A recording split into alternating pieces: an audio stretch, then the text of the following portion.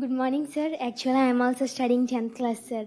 Really, this is unbelievable moment for me, sir. This is first time seeing you, sir. I am very excited, sir.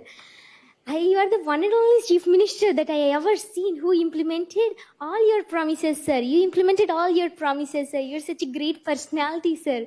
I am so glad to express my delightful greetings to you, sir. Real, sir, speaking English opens up a wide range of new opportunities, sir. English is an international language and